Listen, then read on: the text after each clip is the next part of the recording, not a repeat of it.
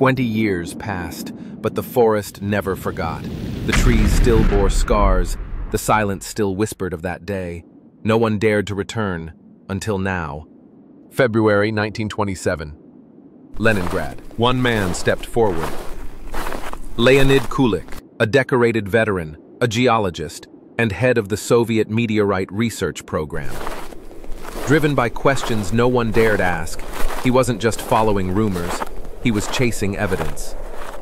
After weeks through frozen rivers and endless taiga, Kulik and his team stepped into something unreal. The forest wasn't standing, it was lying down. Over 80 million trees, snapped mid-air, scorched at the base, all flattened in perfect rings, pointing away from a center that held nothing. For over 2,000 square kilometers, nature had been crushed flat, as if the land itself had been struck from above.